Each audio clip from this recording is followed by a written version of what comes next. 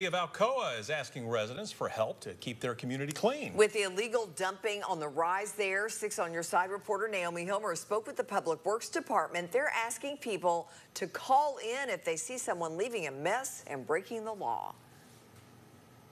Dumpsters like this one can be found across the city of Alcoa, but despite their presence, illegal dumping continues to plague their community. And some of those items shouldn't be there. Some of them come from outside the city. And ultimately, we're trying to limit what those things are because all of it goes to the landfill, and the city ends up paying the bill for that. Public Works Director Shane Snodderly says illegal dumping is when non-residents dump trash either on someone's property or on the side of the road. And while residents aren't the problem, they're footing the bill. The city residents pay the tipping fee when it goes to the landfill, and so it's costing our citizens money when people bring those things in.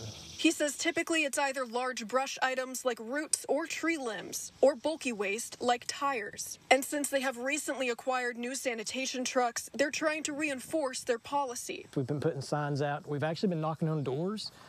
We've put some notification flyers out on garbage bins about things that can and can't be accepted on the side of the road.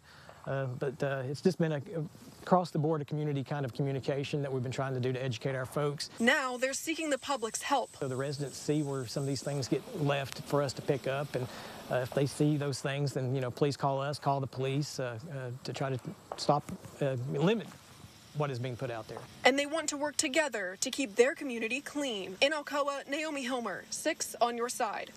Snodderly also tells us this has been an ordinance for a while now, but with more people moving to East Tennessee, they have started to see an increase. He adds, if you need to set out bulky items or brush, to please wait until the day before trash pickup to do so.